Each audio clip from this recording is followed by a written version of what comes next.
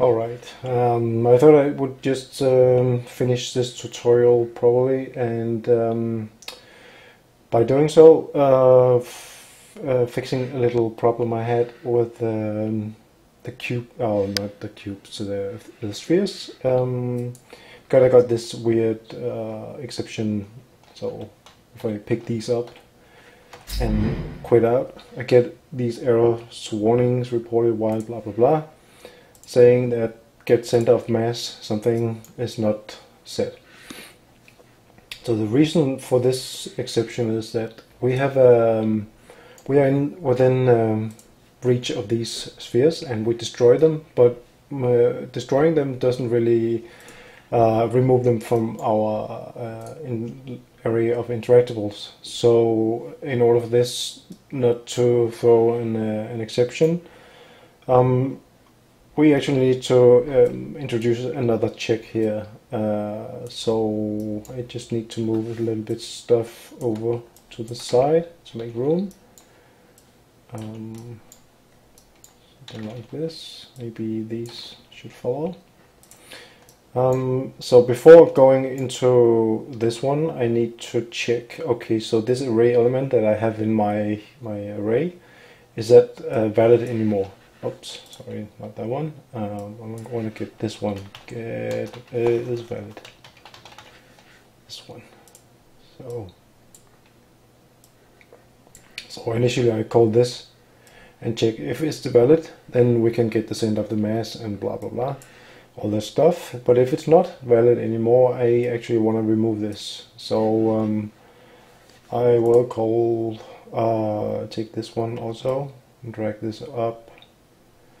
So here and say remove item, and I will remove the item from in the interactables. Let's drag this one up so we don't get too much spaghetti. And I see I need a bit more space. So not that one, this one, and let's just make a little bit more space so it's not too cramped together. Okay.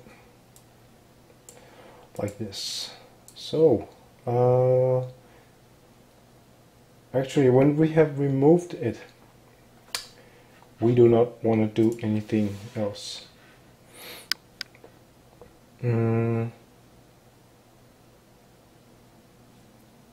No, this one is just gonna end out here. Okay, so we just want to remove this one. So let's see if this makes any change. So gone, and escape. So now we got rid of the items. This is kind of a bit of a dirty trick, I think, because we are actually in the middle of a for each loop, and in the middle of this we remove items from within this same array. So kind of surprised that this works in usual for each loops in C#, for example. This would cause all kinds of trouble. So this may also cause some problems later on. I don't know.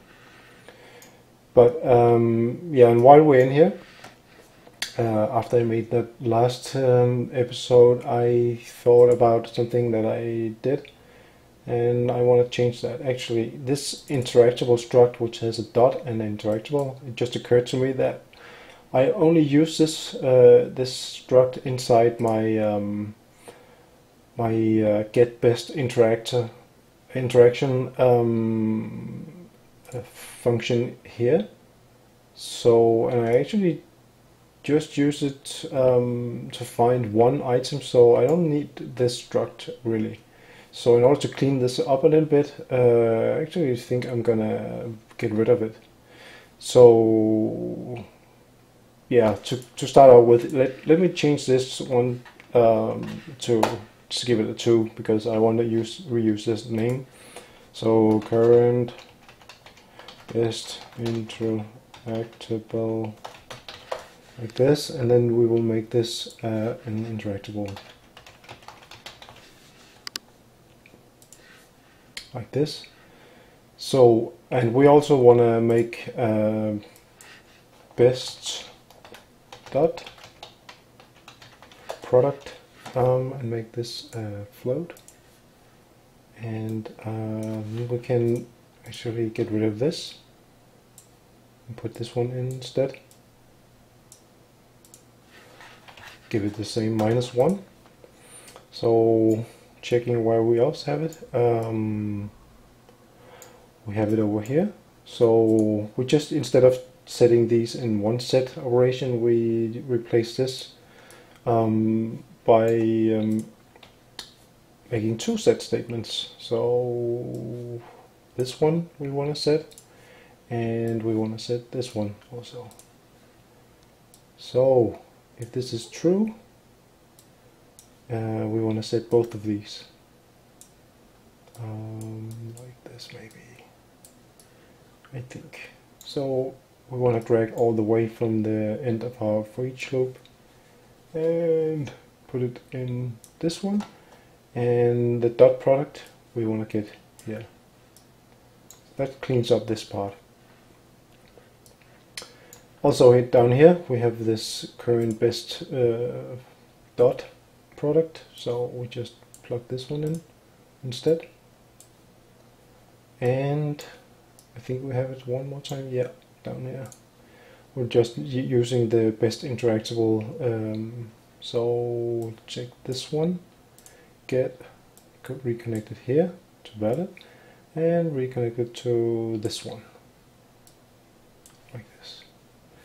Alright, so you can clean this up yourself a little bit, but basically this saves us from this having this this struct, basically. So because I don't really want to have something I don't absolutely need. So interactable struct is now gone, and it's saying it's being used somewhere in the base character. Maybe that's because I haven't compiled. Maybe let's check it again. Like this. Can I delete it now? Interactable struct, delete, gone. Save, play. So let's see if it still works. It does seem to work, and we can pick up all the cubes again. We can still interact with our chair and sit in it. And we don't get any exceptions. So we are happy. So this concludes this part of the tutorial, and I decided actually to continue implementing picking up weapons. So this is going to be the next part of this series of tutorials. So thank you for watching, and remember to vote and subscribe, and don't hesitate to ask questions if you have any. Right? Bye.